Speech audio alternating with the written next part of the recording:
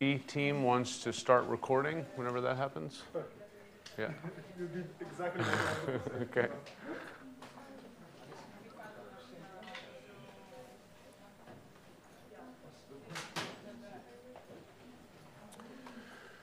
Okay, everyone, I think we're already being recorded and starting for the day. So good morning. This is the second lecture.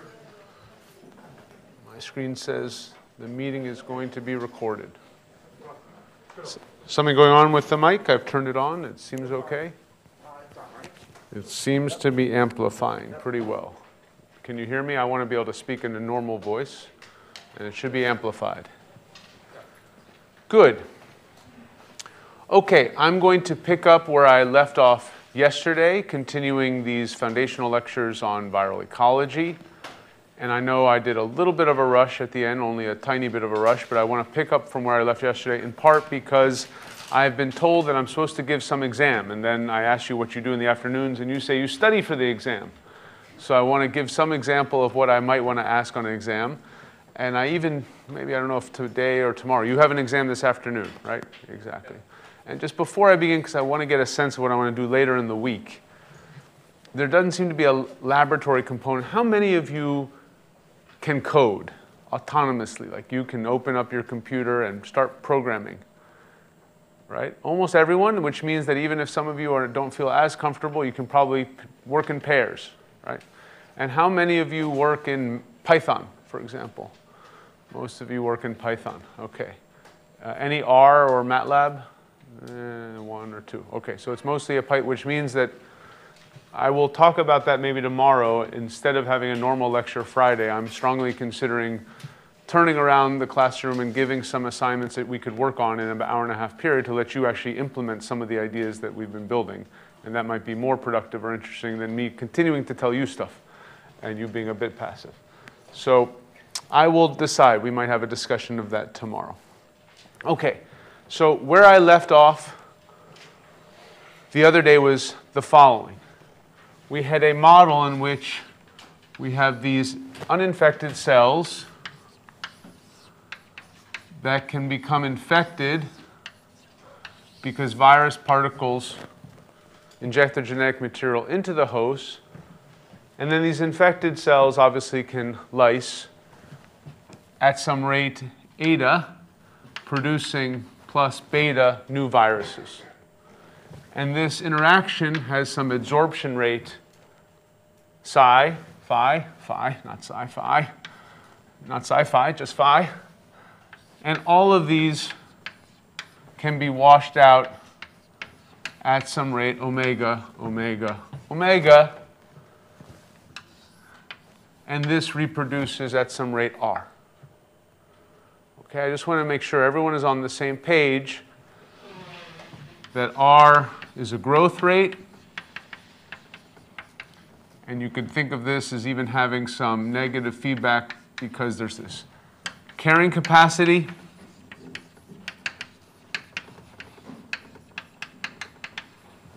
There's a washout rate.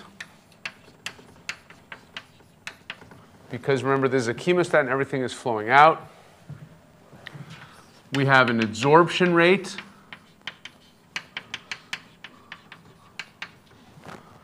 A few more. Lysis rate. And beta is burst size. Now, I realize that since you're probably preoccupied with your exam for this afternoon, you may not read something that I were to share, but I will share one of the introductory chapters from my book that just talks broadly, what is a virus? You know, where are we here in this space? What are some typical traits? Give you a little bit more background. And I'll post that as a PDF. It should be a light read onto the Slack channel. I don't really use Slack typically because I already can only imagine how many emails I already get. So I can't take 50 new notifications. Here I am. I'm here for the next 9 days. So if you see me, you can ask me a question at a coffee break. Right? And if you have an urgent question, you can always send me an email. Right? But I will share something that gives you a sense of scales and units. And just to have a little pause here, things like burst size, we often think about 50, right? Or 100. Something like that, meaning that's how many new virus particles come out, and it's a dimensionless number. This washout rate may be something on the order depending of 1/10 hours, depending on if slow, or maybe 1/2 hours if you're running a fast chemostat that you're really turning it over quickly, or it could even be slower. The carrying capacity could be something like 10 to the 8th per mil, or even 10 to the 9th per mil, right? So it could be a large number. This growth rate could be something like 1/hour, or even 2/hour, or even a higher number depending on how fast things are replicating. Obviously, it can be much slower. This lysis rate is often similar. Maybe it's something like 2 per hour. And this could be some weird parameter like 10 to the 7th, and I have to remember my units, milliliters per hour. Okay, so these are the sort of parameters that we're going to need to make any of this stuff work, so that our output ends up being something reasonable that we might observe, like a dynamics in which there's something like 10 to the 5th or 10 to the 6th microbes, and something like 10 to the 7th viruses, again, in the units of per milliliter. I don't expect you all to memorize these numbers, right? But just like when you work in a physics domain, there are some key constants, and often there are very few, and you'll realize that when you start to work in biology, there are many, but you're going to have some intuition for them if you're going to operate, right? Okay, so I just wanted to review this a little bit to orient ourselves, because some of the questions yesterday, which are good, and I encourage more, and sometimes I'll ask you questions, and don't be afraid. Some places call that the Socratic method. I'm not trying to call people on the hot seat. I just am trying to ask to make sure we have a dialogue, right? I'm not worried if you don't know the answer to that question, and I'm also not worried if you speculate in your answer. That's fine. It's just a dialogue. We're having a conversation. This is the structure of the dynamical system that I wrote there, right? The fact that I have 3 compartments notes the fact that there are 3 variables. Each one of these arrows, I have to have a corresponding rate in my equations. And if they enter one place, there should be 1 minus and 1 plus, going in, going out, right? We're just moving flow around. And sometimes it gets magnified here by this factor. The host has spotlighted your video for everyone. Okay, great, thank you. It's been spotlighted. Okay, so once we establish this, the other thing I want to keep in mind for an exam is that you should be able to do a procedure. One, which is you should be able to check or find fixed points. And I went over that yesterday. Okay? And what I'm going to do now is just to remind us and just make sure that this is clear. Was there a question there in the middle? No? It's okay. To find the fixed points in which all of these state variables, their rates are set equal to 0. And in this case, when I ask this question, what life history traits enable viral invasion and persistent with their microbial hosts, I'm implying that there already was a fixed point that was virus-free. So first of all, here, there's a disease-free, actually I should be even more careful. There's a sterile media fixed point. What is the value of the state variables if I have just prepared my media? There's nothing in it. There should be 3 numbers. All zeros. That's a fixed point. But that's not the one I'm interested in, because if I add viruses to that, they won't persist. So in fact, if I were to do a stability analysis here, I should find a direction in which the system would relax. A perturbation would not grow in magnitude, and that is if I add more viruses. Or in fact, if I add more infected hosts in the absence of anything else, because they would produce viruses, there would be nothing for them to grow on, and then they would wash out. So it's not as if just because there can be viral invasion, if I don't have the right ingredients, I need the disease-free equilibrium. This is just bacteria. And reading off there, you can see it is something like K wiggle 0, 0.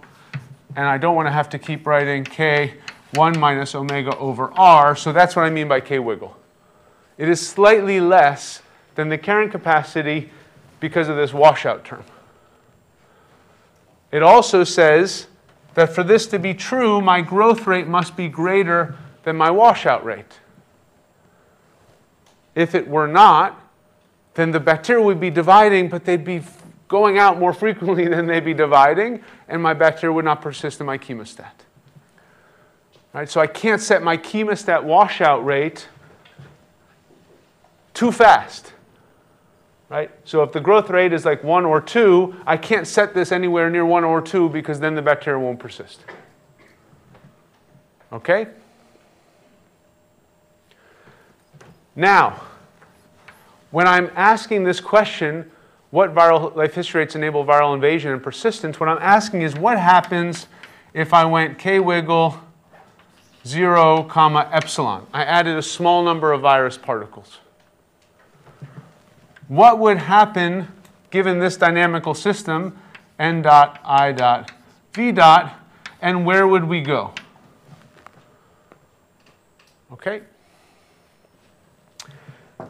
And what I'm trying to make a claim here is that one of the options is I might, no, I didn't want to go there, I might go back up there.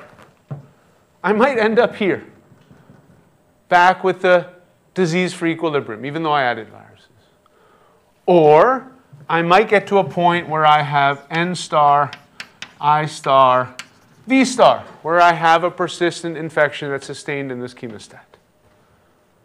And that's the sort of example I have there, where actually the dynamics, and I have to be careful here, because it could go to an equilibrium, or there's nothing to say that it can't be some n of t, I of t, v of t, and you can think of this as an appropriate time average, that there may be a steady state rather than convergent to a fixed point equilibrium. Okay, so I could end up in a place where there's coexistence because it's coexistence at a stable fixed point, or maybe because there's some oscillatory or limit cycle-like behavior. Okay? This procedure of finding fixed points, first identifying them, and potentially even doing some linear stability work, should be accessible. And I want to point out, though, this is a three-dimensional system, and that's kind of annoying. It would be nice to look just at the infected subsystem. And so I just want to point out here that when we're doing this linear stability analysis, in some sense, it turns out that what we're assuming is that n is like n star. We're not worried about the change in that host density at the start when we're looking at this small perturbation. And so in fact, this is really a system in which I can think of it in terms of I dot v dot and just looking at that component of the system and assuming n is fixed.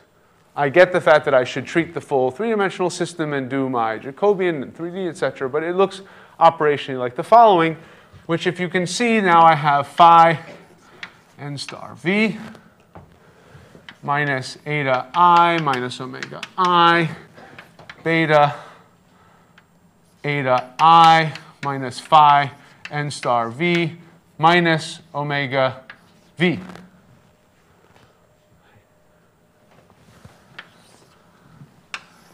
This little 2x2 system is our infected subsystem. And in fact, as far as I can tell, it already looks linearized. Right? Because it's just a product now, all this n star stuff has gone away. And so I could go through, turn the crank and calculate in this system the eigenvalues and find the condition in which 1 is positive. If 1 is positive, I'm going to go here. If all are negative, I'll go back there. Okay?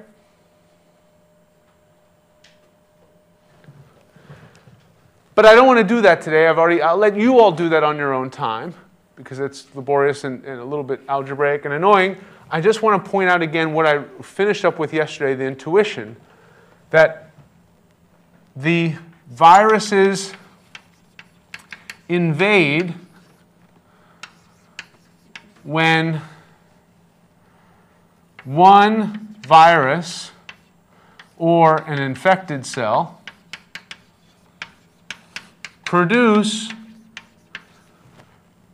greater than one virus or infected cell in their life cycle. Okay? Yes? Virus invade. One virus or infected cell Viruses? invade when?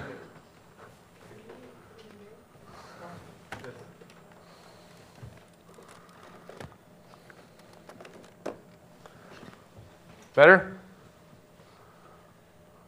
The IT people haven't told me I turned off the whole machine by doing that, so I think it's okay. Yeah, I was told not to go too low. I don't even know why I'm going right to left, but I'm starting near the board and I'm moving away from it rather than getting closer to the board. Okay?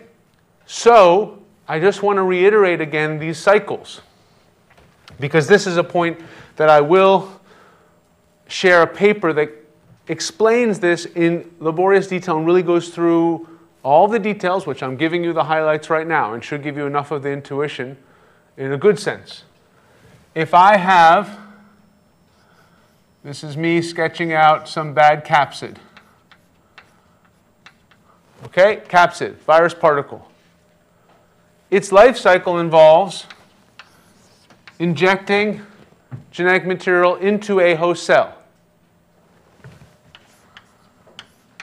But remember, there's this alternative that it might be washed out. This happens at a rate omega. This happens at a rate phi k wiggle. Right? Because we have absorption to these cells that have a particular density. Right, larger. Yes. Right, larger.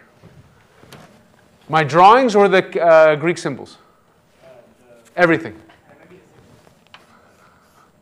If I do this, that will help remind me.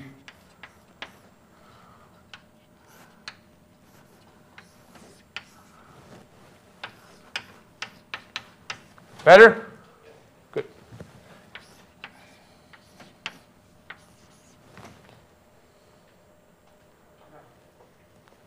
Virus particle, not drawn to size anymore, much bigger than host cell. It should be much smaller, but it's okay.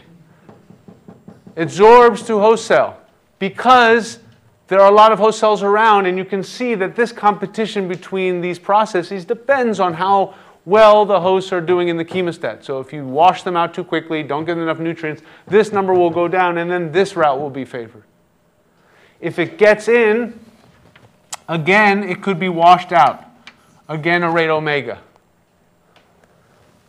It can also lyse with a rate eta, producing, I can't draw them that big. I'm not even drawing them correctly anymore. That one is just a little house. I was really one of the worst. When I was in elementary school, I got like the worst. I can't even draw within a line straight. Plus beta of these virus particles. Okay? We start with a virus particle, not a giant one, but you get the idea. And this is its life history, so that by the end we're back to virus particles. We've completed a life cycle. Are there more of these than this? Because it could be, on average, we don't even get one. We get half of one. Obviously, it doesn't mean we get half a virus. It means sometimes we get 0, and sometimes we get 2. Maybe rarely we get 3. How do we figure out the productivity here? Well, this should be phi k tilde over phi k tilde plus omega. This is the probability of infection before washout. Do you even get in? And this is true for all those viruses. Obviously, you don't just add one. You add a relatively small number, but still this is true for all of them. If you do, then what's the chance that infected cell lyses? Well, that is just eta over eta plus omega.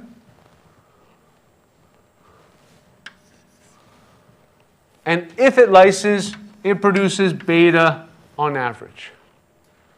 And I claim which you can explore, that if you were to look at this system and find the condition for one of the eigenvalues to be positive, you will see that this whole thing, and let me put the beta on the other side just to make it easier.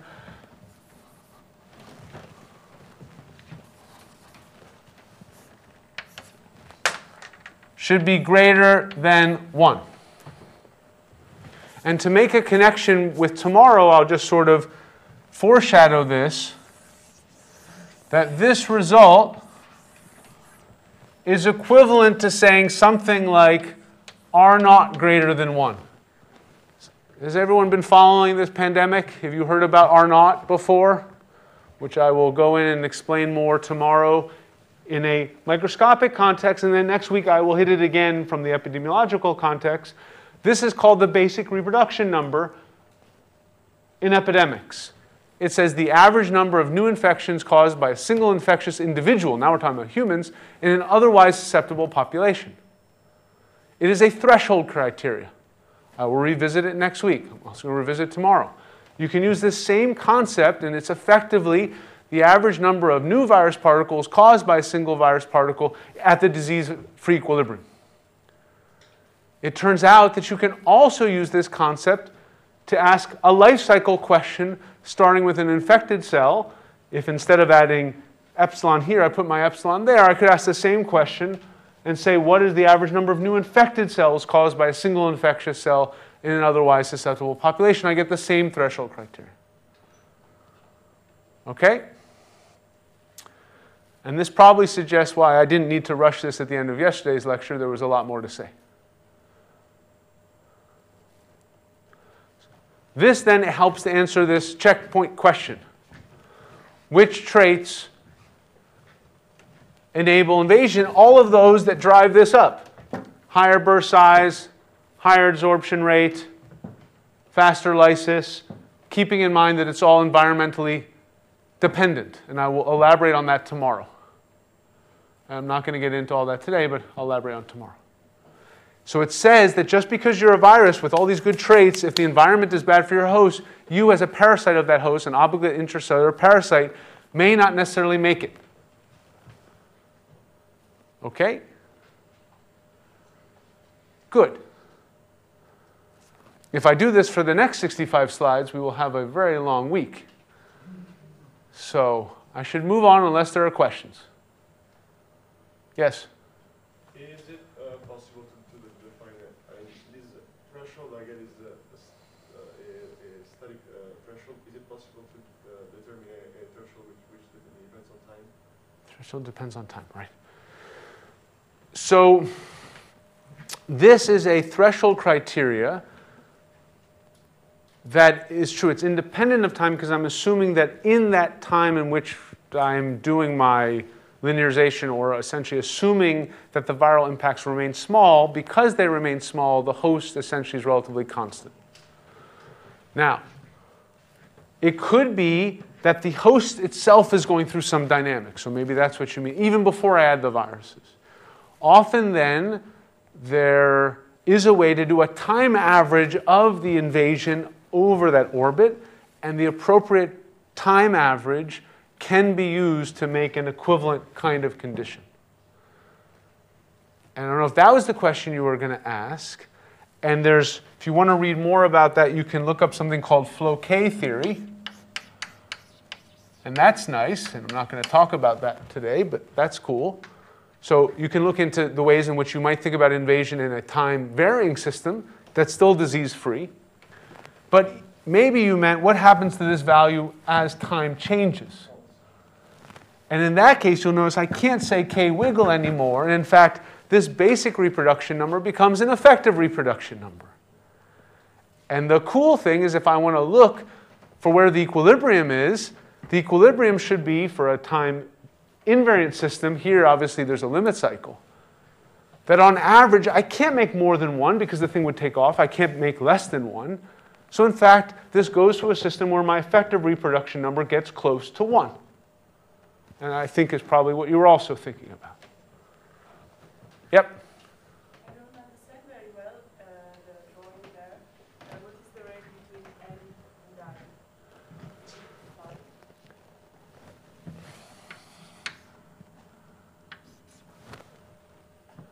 n's turn into i's at a rate phi v. Right? And in fact, v's go away at a rate phi n. And if I think of it as a per capita, obviously the combined rate is phi n v, so I have to think about them both as density-dependent rates. I put the phi as a placeholder because it's really the total rate is phi n v, per capita on either side is different. And also, I don't understand the function of alpha. Yeah. This k, what I'm trying to say is that this reproduction rate is not just n dot equals Rn, but there's a carrying capacity which limits that growth rate. I was using sort of a shorthand to say that this is self-limiting. I could have done something where, that's what I was trying to imply, that the growth rate itself is limited by its density, and the parameter that limits it's not a rate anymore, it's just a parameter. Maybe I'll go like that just to remind you it's not a rate, but there's some limitation, and that's the carrying capacity.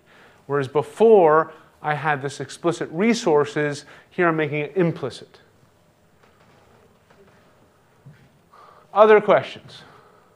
And this would be a sort of a foundation, simple enough model that contains enough of the pieces that would be a good thing for you all to know.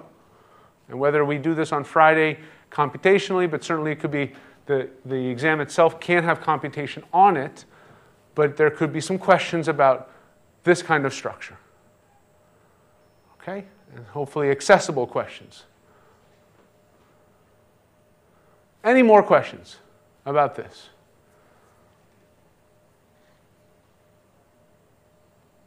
Good. I'm going to move on. Last call. Yes, here we go. Last one. I'm happy to talk about this for a while. Yeah. Yes, go ahead. Yes, what I don't understand is... That's right, because should I be repeating the questions for the folks? Yes, I forgot about that. Yeah. Okay. Go ahead. Sorry. What I don't understand is at point C, you say that it's now the system is infected because you put the epsilon, right? Okay. Correct. But what I don't understand is when you write the equations, epsilon doesn't appear. So the epsilon is just some initial condition for this small perturbation. So if we were to think about this, this is saying that our V0 is equal to epsilon. And our I0 is equal to epsilon. It doesn't appear anywhere here because this is a dynamical system equation. It would appear because the value of V when you're doing your dynamics would be epsilon. I'm just saying, I was trying to note the fact that it's small. That's all I'm trying to say there. Okay, and then second question is, you say that this set of initial conditions, they can evolve to either the set with the stars or the perfect one with just the K tilde or the dependent in time. So it will be different, but they obey the same equation. I don't really get... Let me try to answer the question. I think you want to know the conditions by which we avoid the loss of the viruses and what differentiates these two outcomes. Okay. So the first thing that I'm focusing on is just whether or not we avoid the viral extinction, and maybe that's good or bad. It could be bad depending on your perspective on these viruses, but when this number is greater than 1, then one of these two outcomes will take place. I haven't said which one. When it's less than 1, this criteria, then we'll go back to this condition. So the viruses will wash out. Now, which of these happens depends on other parameters that I haven't talked about that could lead to oscillations in a stable limit cycle or to convergence to a fixed point. And I don't have time to go through the details of that other condition. So I'm only telling you whether the viruses invade, and yet there is a Hopf bifurcation which allows an oscillatory solution to emerge, which depends on another set of criteria. It's more technical and not that intuitive to understand, at least not in this format. But nonetheless, you are right to point out that I haven't told you which of those two outcomes happens. You are correct. I've just told you which class, whether it goes away or it persists. But in the set of equations right here, you introduced n star. No, on the right, the I and V. Correct. Yeah. I introduced n star to remind you that invasion has a biological environmental context. So it depends on how many hosts are available. Keeping in mind that the host, this n star, is the disease-free equilibrium value of the bacteria, which is equal to the carrying capacity modulated a little bit by the relative growth rate and the washout rate. So if you were, for example, to simulate this, initially you would plug in this value, or if you were to calculate the Jacobian, you have to evaluate it at a fixed point. V and I are all small. They're already implicitly small. This is fixed. So you'd have your constants in your Jacobian, you calculate your eigenvalues, and my claim is that you would end up getting a threshold criteria where one of the eigenvalues is greater than 0 when that condition holds. But I have to provide some context. Right? Just when I evaluate and linearize a nonlinear system around a fixed point, I need a fixed point. So that's what I'm trying to say. The fixed point is when there are no viruses around, and that one is unique. So that's why I can write n star there. And so in this case, the Jacobian would be of size 2? Correct. Okay. Correct. Which is also convenient. If I can say something, I think part of the question comes from the fact that on the right you use n star to indicate the fixed point with the virus present. Okay, got it. Yeah, okay. Is that better? Yes. I didn't realize, I was using in my mind that I can go for, yes, that's what I meant. Got it. Thank you, Jacopo. Okay, now we really have last call. This is like popcorn popping, and I heard the last popcorn pop. So I'm going to move ahead. Okay. Let's see if my screen even remembers that I'm still there. With this very long preface in mind, I want to go back to what I kind of rushed through at the end and unpack one of these experimental time series in which experimentalists Brendan Bohannon, Rich Lenski looked at the dynamics between phage T4 and E. coli B. So we have a bacteriophage that can obligately infect and then lyse cells releasing new viruses over something like a week plus, right? About an 8-day or so experiment. And it would be nice, of course, to have even more data points, but each one of these data points takes a lot to do. Right? You have to measure the bacteria by looking maybe at cell counts and colonies in order to count the viruses. Then you also have to take them and then put them on bacterial lawns and count those plaques that I talked yesterday about, which are sort of the whole version, the inverse of the colonies. And you end up getting these large-scale oscillations even though this is a chemostat. It's being provided constant input. There's no oscillatory input. There's no light-dark cycle, day-night seasons. It's just everything the same. But nonetheless, we end up getting these very large-scale oscillations, right? 2 to 3 orders of magnitude in densities, driven by the fact that viruses infect cells, driving them down, and then as they're down, you'll notice that these lines, I know it would be better to have more resolution, they look pretty parallel, right? Because at that point, the viruses are facing this dilemma.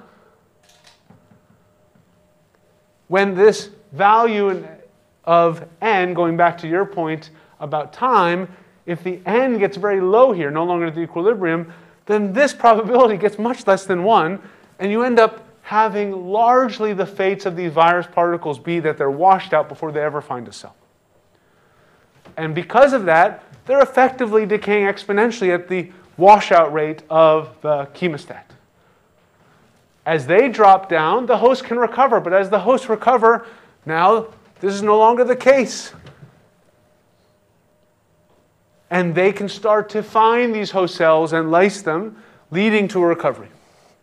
That cycle repeats again and again, which is cool, I think. Okay. So this is what I tried to get to the end of yesterday, and obviously in the last 3 minutes I had like a 30-minute sub-lecture in my mind, which I assume you all understood. But now you do, and that's fine because I haven't prepared all 5 lectures yet. I wanted to see how things were going, and so I'm not going to try to accelerate to make up for whatever the 30 minutes I just did. I'd rather get through. I have some core material. We'll get through the core stuff this week, and whatever's extra we won't get to. So these original models of virus-host interactions presuppose a simple relationship that's very much predator-prey-like. These viruses, which are parasites, and I'll elaborate on the parasitic nature more tomorrow or Thursday, lead to cyclical dynamics in which viral peaks follow host peaks, driving host down, and then the viruses follow, leading to host recovery, and we get these counterclockwise Locke-Volterra-like cycles. And as I tried to elaborate today, invasion and persistence are not inevitable. They depend on properties of the host context. Okay? So conditions that don't necessarily favor the host are also going to disfavor viral invasion. Okay. In all of this, if this wasn't already enough of a mess or fun, depending on your taste, I've made this very strong assumption that we have fixed properties. We have these 2 players, host and virus. But evolution can rapidly change the number and relative abundances of both the host and viral strains. And I'm going to try in this lecture to unpack it. I'll see how far I go and continue tomorrow. So this next part, I want to ask the question of how does evolutionary change alter virus-host dynamics? And do you usually take pictures of the board or no? We're just going to let it slide. It's recorded. It's recorded. Wonderful. Can I erase all this because I might need the board again? Or do some people want to take pictures of the board? These aren't any, this is just sort of, this wasn't what I expected to do. So there's no piece of paper that says that this is what was going to happen today. This is what happened. Okay? Erase? Fine. Good. And I even have a wet towel today. This is awesome. I like the wet towel. It makes this much easier. Okay.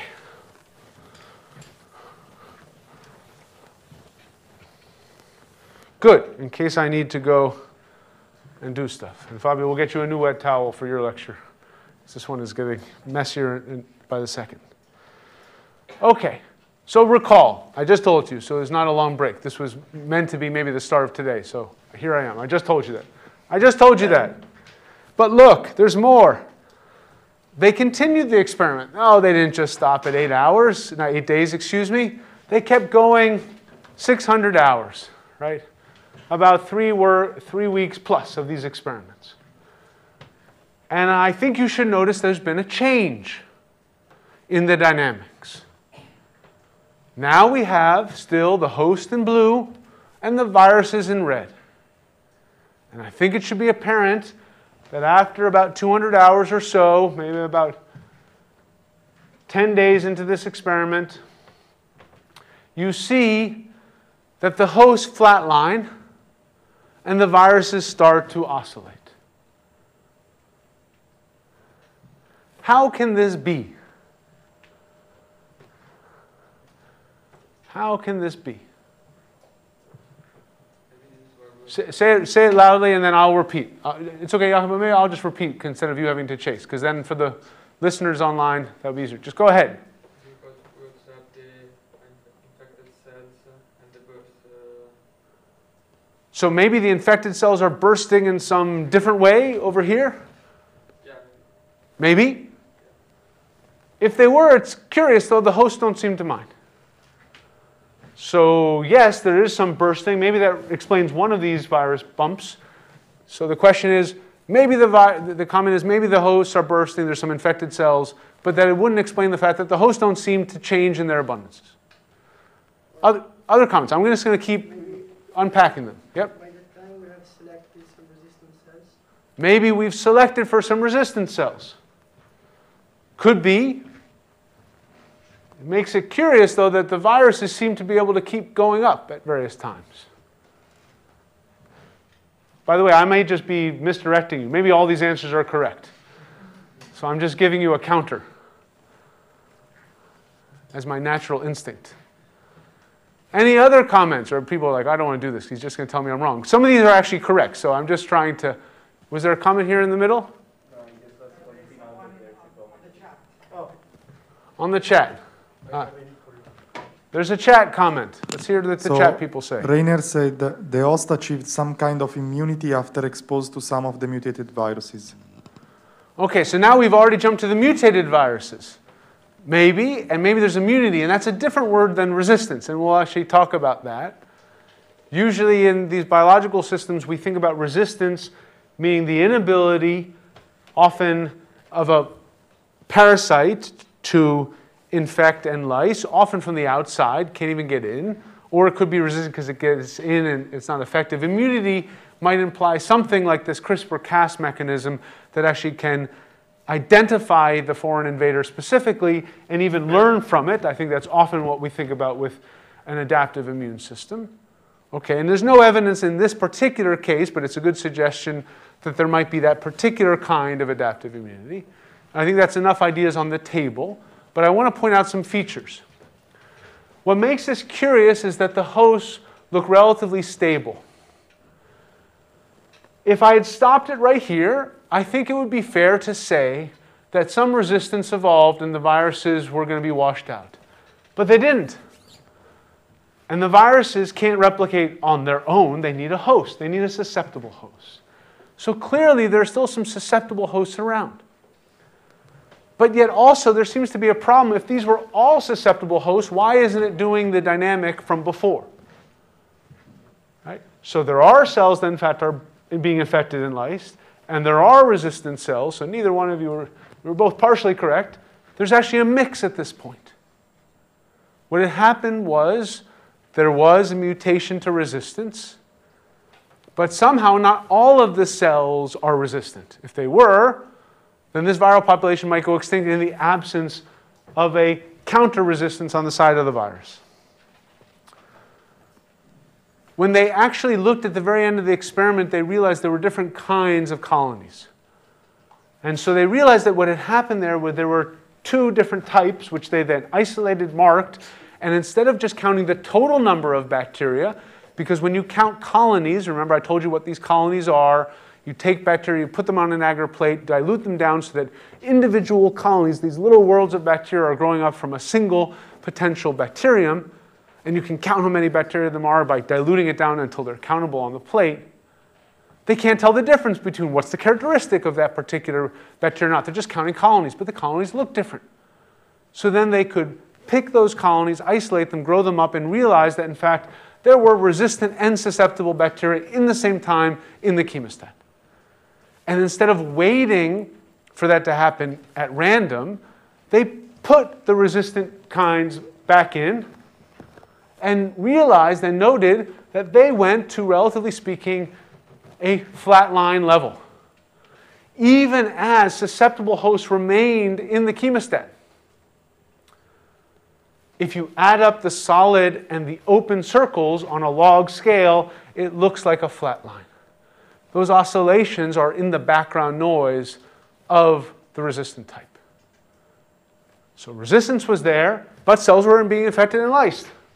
And if you notice where the peaks are, the virus peaks are following the susceptible hosts just as they had been before. So now there's a different question. We've explained a little bit why we can get these cryptic dynamics, but we haven't necessarily explained why the susceptible hosts are sticking around.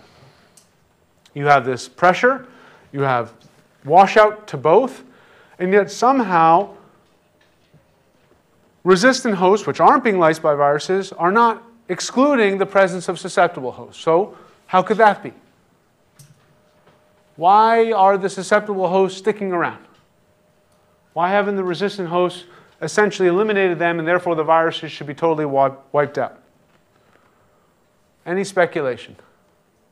Yep.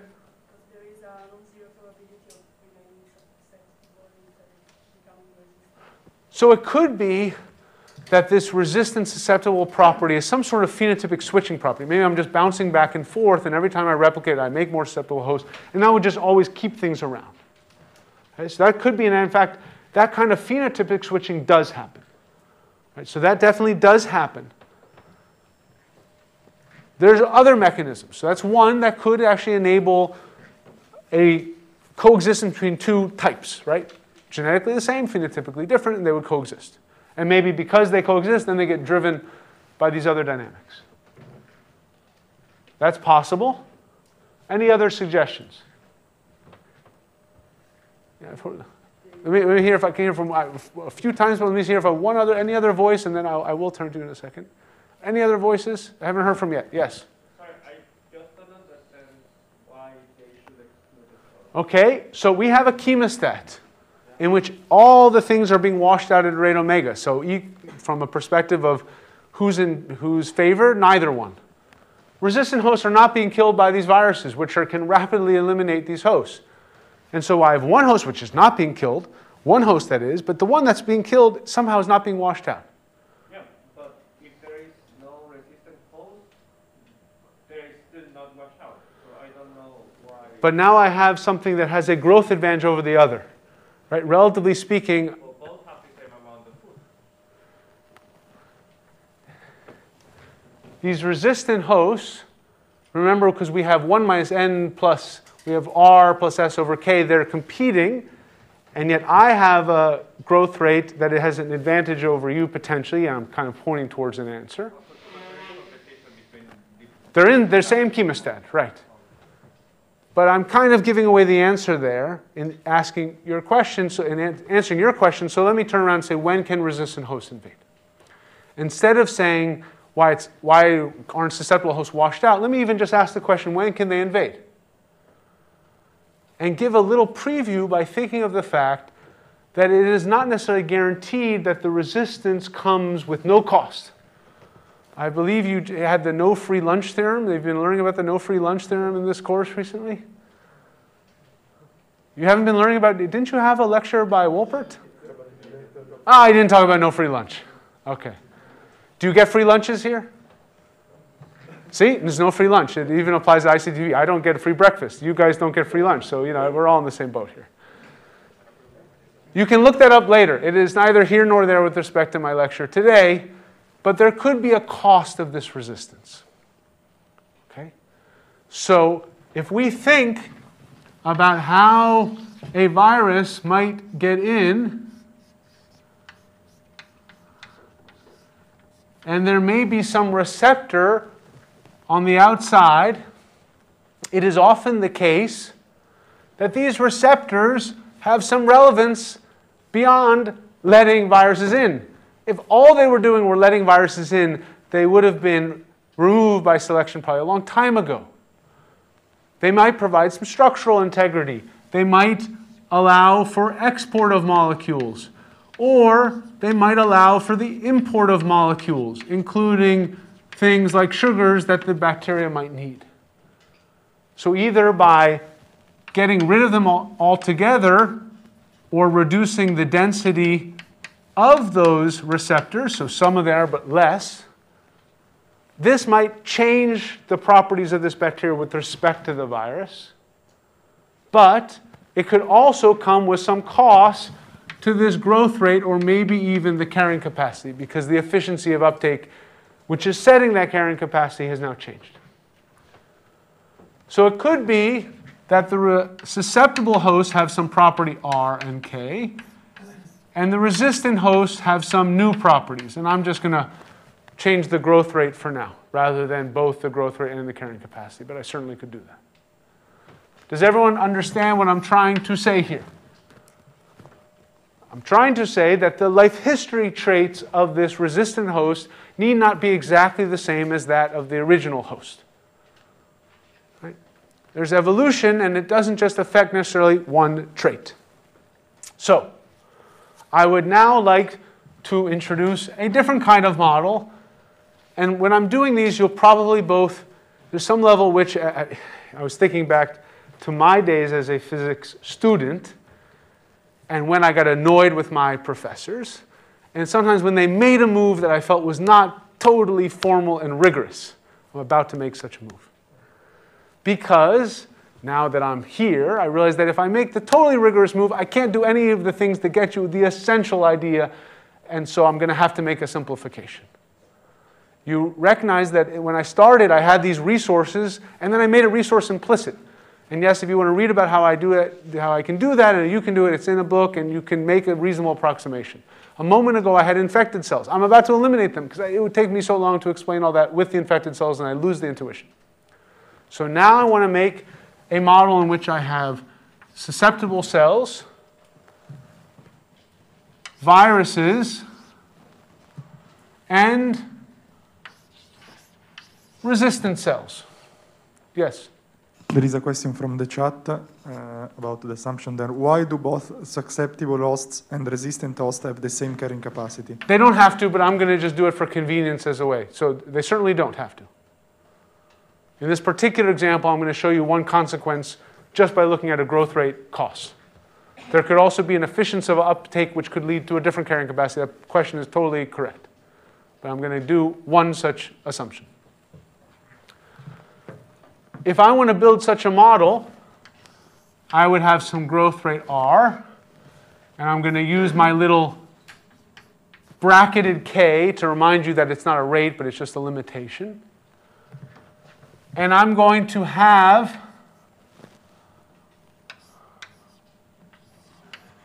susceptible hosts being washed out. And I'm going to make even a simpler way of denoting the fact that there's some absorption rate phi, and you realize what that means now. These can also be wiped out, washed out. And the resistant hosts just get to replicate, but at some different rate R prime. And they get washed out. And I'm going to use my little k to remind me that they also are limited. Okay? And I'm going to try to ask this question, when can the resistant hosts invade? Well, let me now try to write down this new system in which we have coupling between the susceptible hosts, the resistant hosts, and the viruses. I'm not going to worry right now for the infected cells. Yes? The washout rate shouldn't be different for the resistant host, so we're taking that difference. So the chemostat is just pulling everything out at the same rate. It could be if this were a model of a marine system, or it's sort of what's going on in a bioreactor, or even in our gut. It may be that even the resistance has some cost upon the residence time or a intrinsic mortality rate, right? But because here I'm assuming most of this loss is just dominated by the chemostat, I'm going to assume it's the same. Okay. So I can write this as following. That we have some logistic growth that looks the same for susceptible and resistance hosts, except I've put a little prime there denoting the fact that there may be a different growth rate. And yet, the susceptible hosts can be infected and lysed by viruses, whereas the resistant hosts only get this extra washout term. The viruses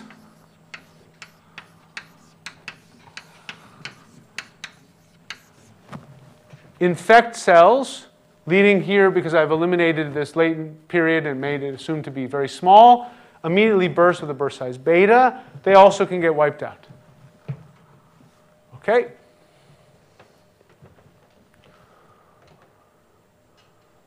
So, we want to answer this question, when can resistant hosts invade?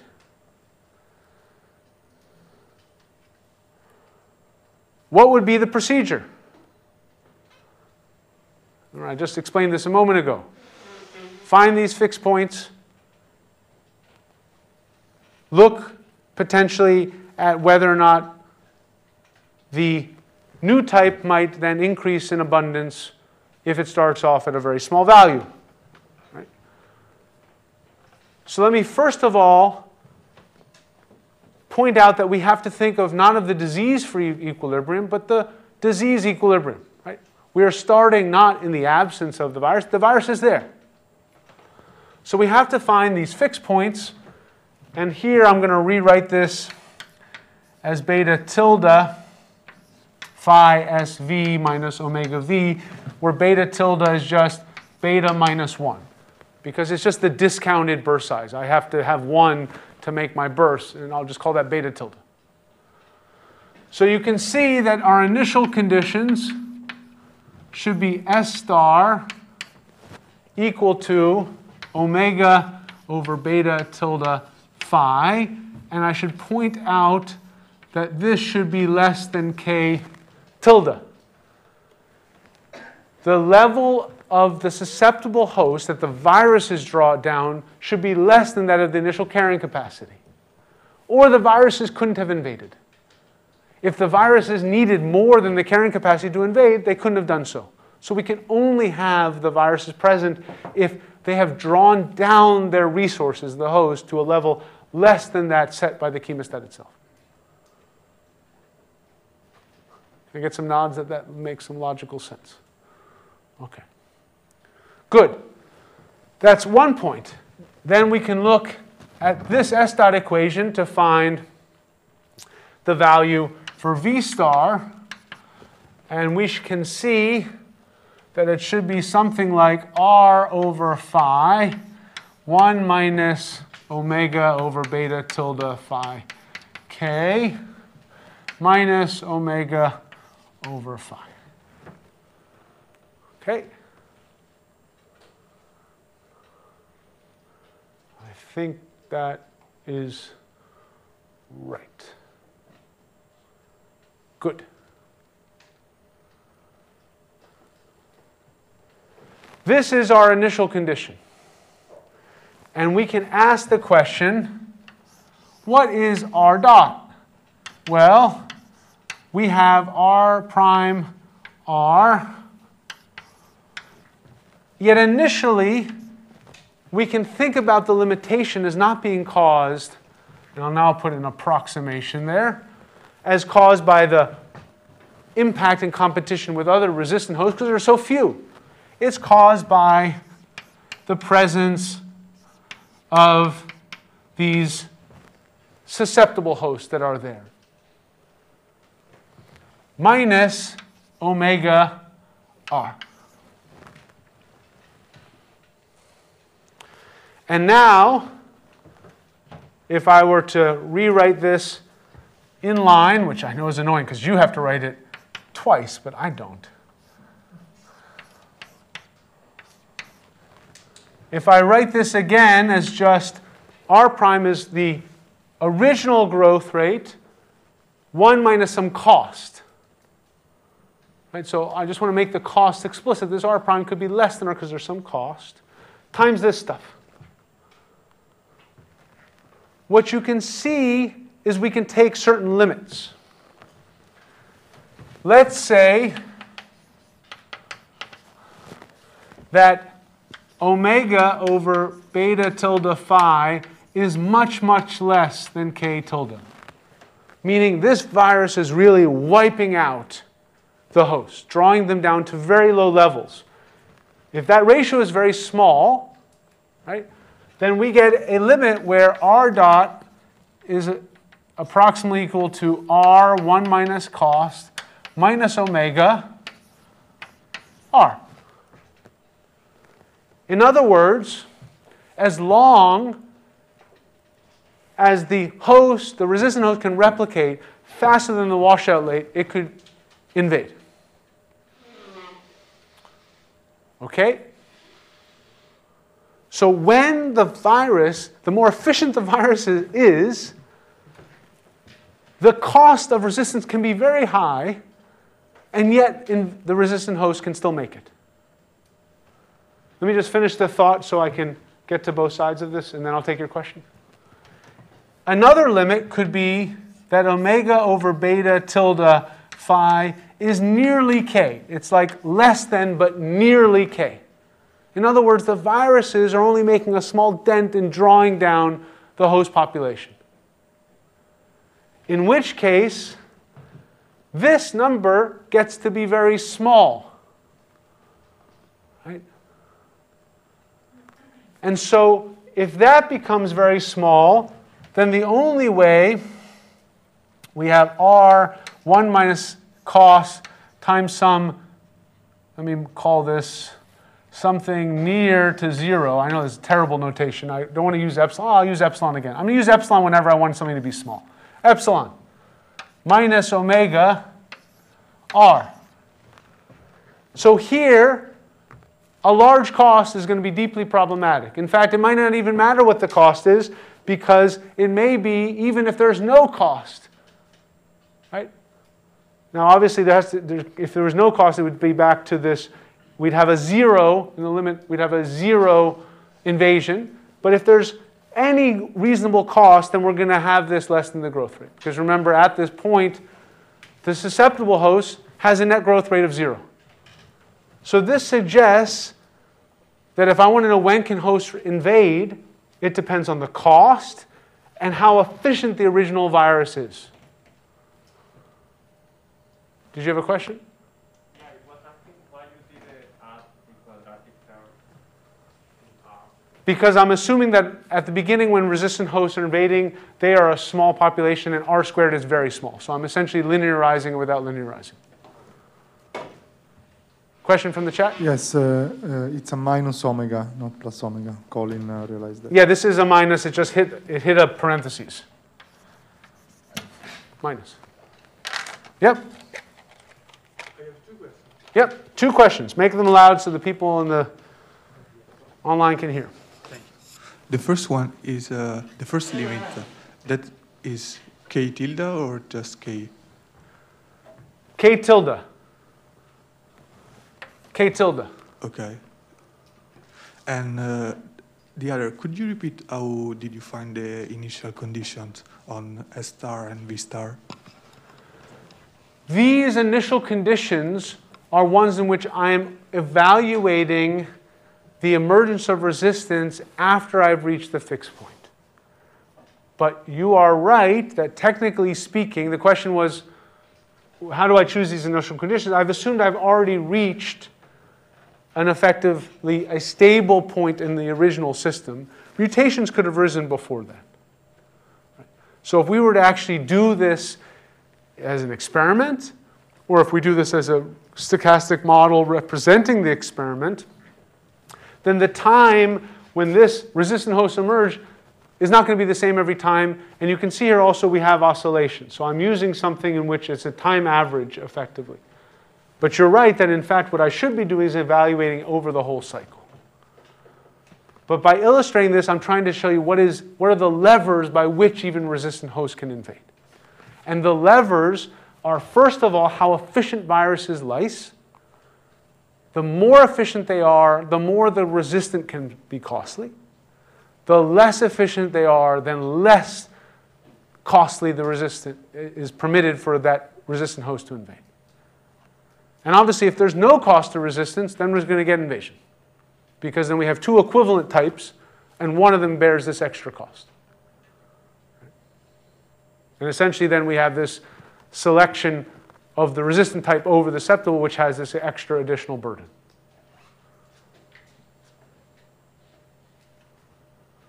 Any other questions? Yep. Actually, more like a mathematical question. How did we get the R dot equation? Because in the term in parentheses, we got 1 minus omega divided by beta tilde phi k, but that's S plus R divided by k. I didn't get how we got from there to there considering the initial condition on S. I'm interested at the beginning, invasion implies the population itself is near 0. Okay. So I'm ignoring the R squared terms. Okay, thank you. Okay, so again, the point that I'm trying to make in this case is context matters. Before, for the viruses, it was the host context. Here, for the resistant host, it's actually something about the previous virus-host relationship that determines whether or not, whatever the costs are involved with this resistance, are they permitted with respect to the ecological circumstance, and can that resistance take off? Okay. So now, in the next 20 minutes or so, and I'll stop a little early, my tendency is to go straight through, right to the end without a break. And then maybe I'll stop a little bit earlier today because I have a third part, but I think the third part will probably be tomorrow rather than today. There's going to be a lot to do today. It's my feeling. Okay?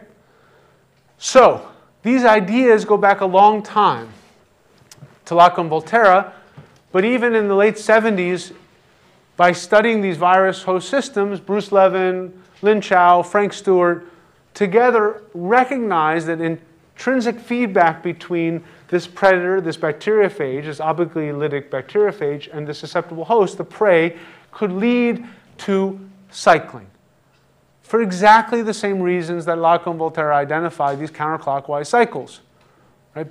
Not because there was outside pressure, but because of this nonlinear feedback could lead to oscillations in which you had this predator peak followed by the host decline, and then the predator decline, host recovery, and the cycle again. And we get this loop in the prey-predator phase plane. Bohannon and Lenski and others identified in the 90s something called cryptic cycles, where if you were to go out and either in a field setting where you're measuring things because you don't have a way to put them into culture back in your laboratory, you might be measuring some hallmark gene, some feature that you think is associated with this type, you might see things like that, cryptic cycles. If you observe time series like this, there's a little dip there, but when you have measurement noise, you probably see a flat line oscillations. And I know some of you may be interested in things like Granger causality and inferring relationships from time series data. It's very hard to see a relationship if one is flat. Very hard to see that there's a fundamental relationship. These are called cryptic cycles. You can even get things like antiphase cycles, things that don't look at all like the canonical predator-prey cycles. You can't get those from the predator-prey system. There are a number of features you can't get, in part because you can imagine if it was a two-dimensional system, some antiphase cycle, cryptic cycle goes back on itself in the phase plane, which is not obviously permitted. It implies there's an extra dimension. The extra dimension is provided by evolution, that there's in fact more than one type there. We're just looking at this three-dimensional system in the two-dimensional plane and realizing something is wrong. It turns out you can get even wackier stuff when both the prey and the predator evolve. And the wackier stuff is noted here, where if you see I've labeled the red and blue, and they're not incorrectly labeled, where the predator peak precedes the prey peak. In other words, the prey seem to do best when there are the most number of predators around. This is exactly the opposite. It implies clockwise cycles rather than counterclockwise cycles. So what I'm going to try to do today in the last bit here, and I won't even try to do part 3, is explain this when I go from ecology to evolution to coevolution.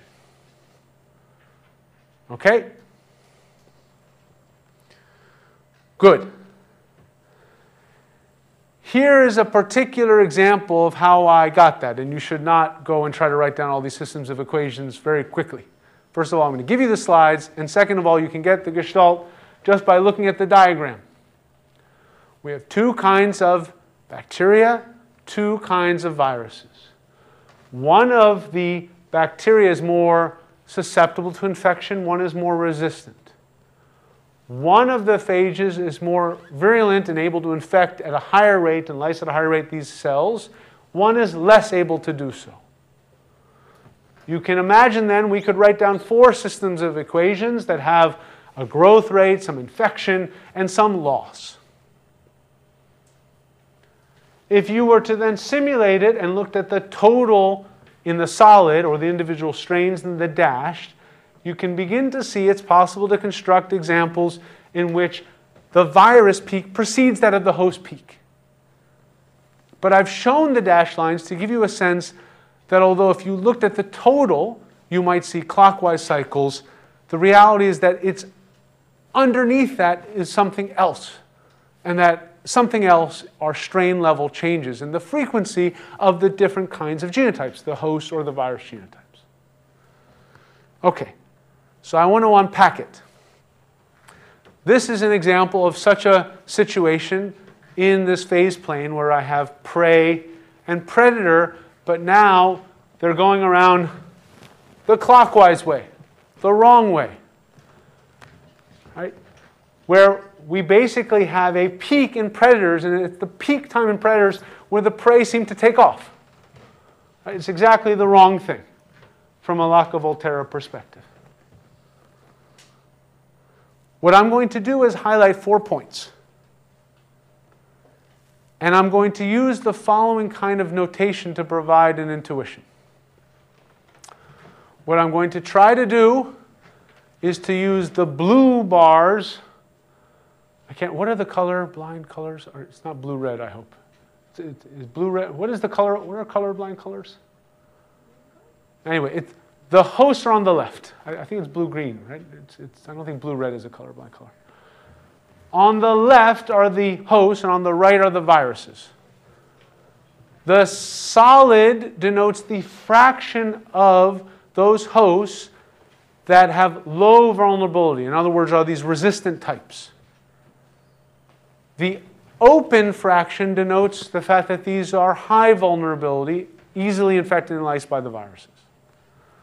On the right side with the red, we have the solid being a low offense type and the open being a high offense type that is more likely to infect and lyse. Okay.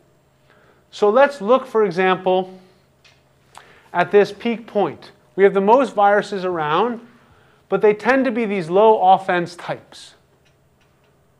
How can the prey take off? What is happening is as the total prey is going up, what's really going on is that they're shifting to a low vulnerability type at a time in which the viruses are dominated by low offense viruses, so they can essentially escape that viral infection pressure.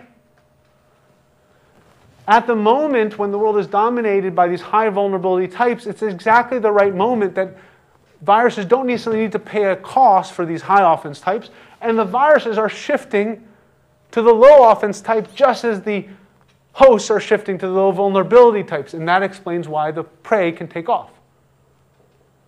But in a context in which we now have a lot of low vulnerability types,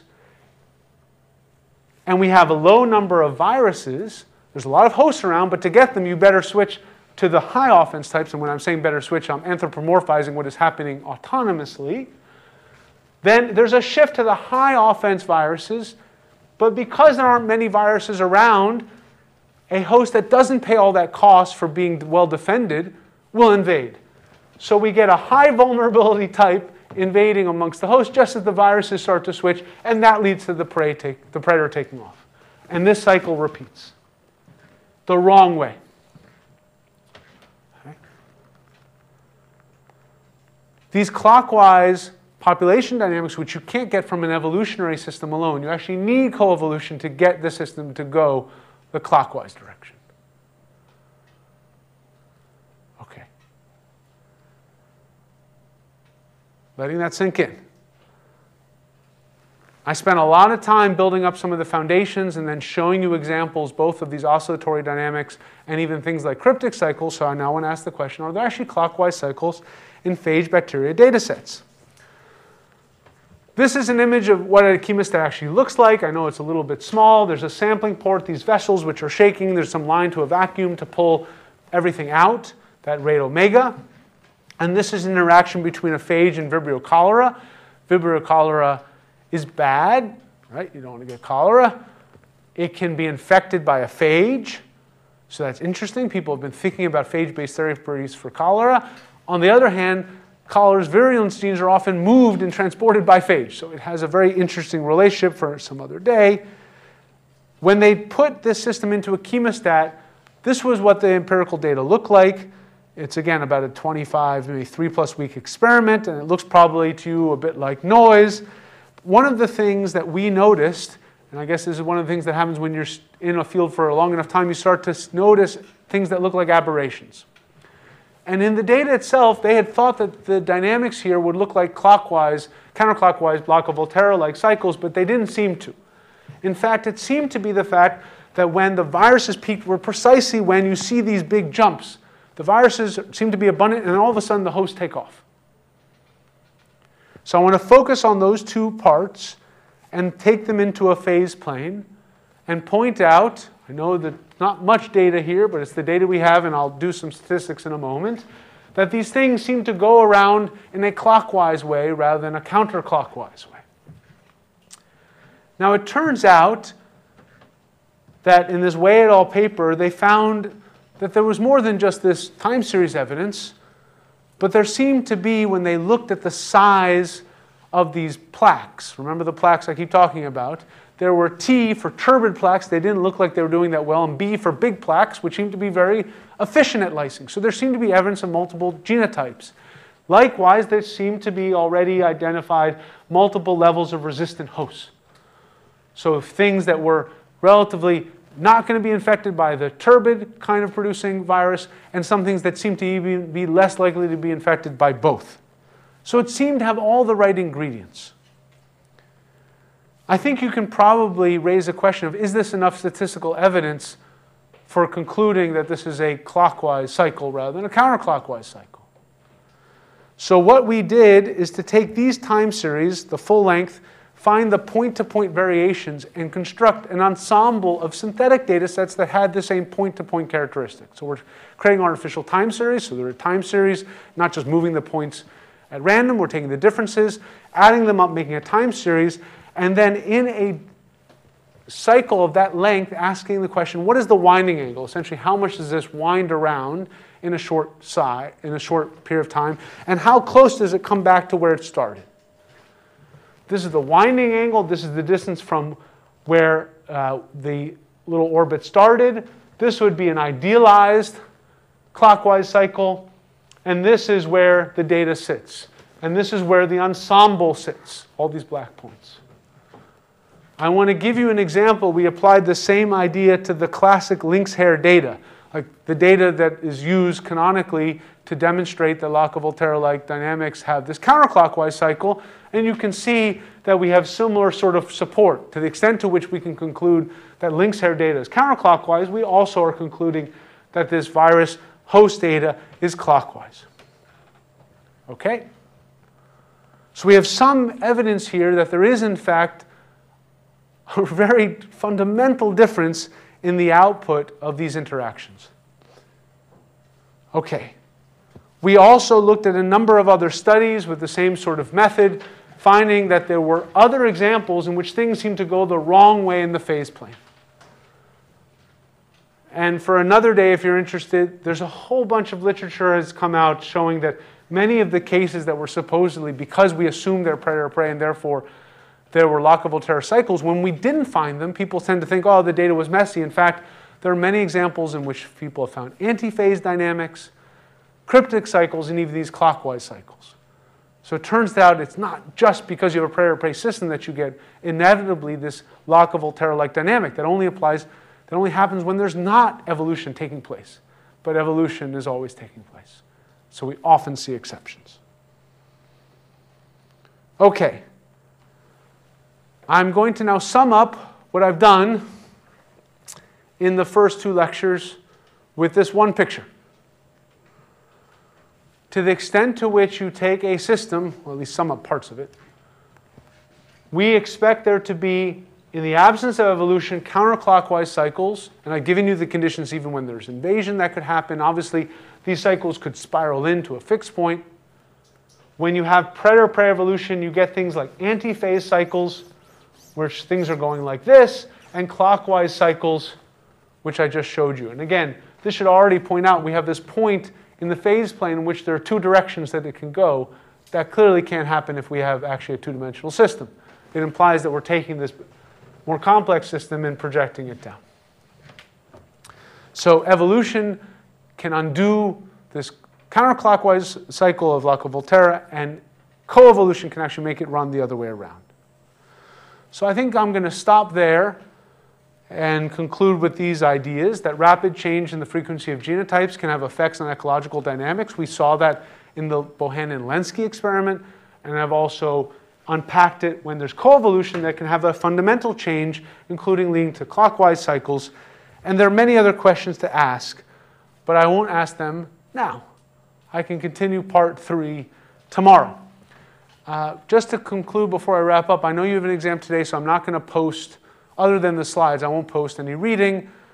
But if you feel, actually tomorrow I'm going to post both some background material, light background material that you can read in advance if you want to, but it's not required. But I will post a more detailed thing tomorrow, which will get you ready for Thursday. And tomorrow we can also have a discussion on what you all would like to get out of Friday. I'd almost be inclined to do something hands-on. Maybe I'll talk to you about that as well, which I think could be fun. Any other questions for today? Yes?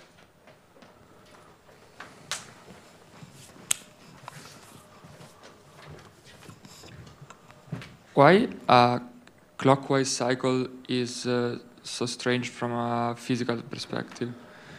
When people first started to see clockwise cycles, one of the earliest examples were people mislabeled data, and the question was asked, do hare eat lynx? Right? Because that's what it seems to imply. Right? Do bacteria eat phage? That's why it seems unusual. Because it seems at the moment when the predator is most abundant, the prey are delighted, taking off. So typically, this is not what one expects in a predator-prey system. And it takes appealing not just to evolution, but to coevolution or plasticity, different kinds of types. So going back to your question about whether or not this is a genotype effect or a phenotype effect, it actually could be plasticity or behavior change or phenotypic differences that could drive these same kinds of things. It's actually hard to tell the difference. Here I'm attributing it to coevolution, but that's why it seems so paradoxical.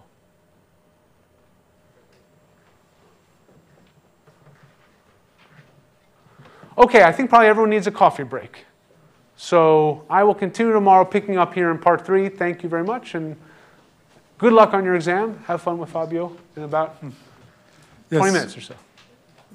Yeah, so we'll be back at 11 with the next lecture by Fabio Cecconi on chaos. Oh, did I start? Wait, I started. How far was I supposed to go to today? Well, in principle to 10:45. Oh, I can go for 20 more minutes? Yes. Ah, I thought it was 10:30. Aha. Ah. A plot twist. Wait, but maybe they want to take the time off now. Actually, you know what? Fine. I'm going to stop now anyway. Now it's no, okay. It's very hard to pull back. Oh, God, I forgot. I thought I was looking at the clock. I was like, I have to finish by 10:30. No. You have, I don't know if you want to give. It depends. I mean, if you. How are you all feeling? You were very excited that I was about to let you all go 15 minutes early. Okay, you know what? Then I can't undo that because then it's very There is cruel. no coffee. So. Oh, there's no coffee now. Yeah. Okay, no, fine. Because it's not ready. Ah, interesting. No, there is coffee. There is a coffee break, but it's in not now. 20 minutes. Oh my God, I got my time all mixed up. Am I online still? Can everyone see this? Oh, whoops. Well, we can do two things. I could continue. I'll make it by popular vote. Well, usually, in fact, this is supposed to be not a democracy, but I will turn it to a popular vote. We could have a discussion a little bit about what we want on Friday, or I can continue to part 3. Who would like more stuff? I think they're already very tired. You would. No, but I can tell they're very tired. Can we talk about Friday then? I'm going to give an extra 15 minutes, and it'll be fine.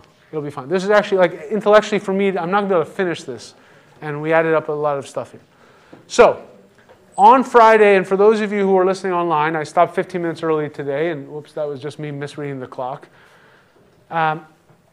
We can do another lecture, or we can do a hands-on material in which I've built some laboratories which usually take 2.5 hours to run, but you can get them started, and then in some of your afternoon time, which my impression is free, you could continue them, in which they are presented as code bases that you begin to replicate some of these dynamics that I have elaborated here. Meaning, you actually start to build models and ask in sort of a question-answer set. There's a student version, I have the instructor version, and if you're willing to do that, it would mean that everyone has to come with a computer on Friday, and And I realize for the folks at home, it's a little trickier. So I've talked about Jacob about that. Does everyone have a computer with a Python preloaded on it? If anyone doesn't, there's enough people with yes, and I assume the folks at home, the answer can be yes. I won't be able to provide as much support for that, but I will go over the concepts. Has anyone ever done these kind of simulations before? Like 2 or 3 of you. So almost all of you, this would be a new experience. Okay. Online, is there a way for me to do a poll, a Slack poll later? Yes, on Slack, yes. I think we can do it. Okay, so I will talk to Matteo about doing a Slack poll and figuring out if maybe we can do that on Friday. I think there's some inclination. Would that be something you all would be interested in? And actually a practicum. So I think I will go in the direction of a practicum for Friday, which I will distribute. And we may even start that, and that can be something that you all can do if we don't get done and revisit it in the next week. Okay, so even if we don't finish it, we can get it started and revisit it. Jacob, I'm sorry to say that I misread the time and I've gone so much further with this derivation on the board that there's no way for me to start and finish part 3. You all get 15 minutes in the Trieste sun and you have half an hour break instead of 15. Yes. Great. Okay.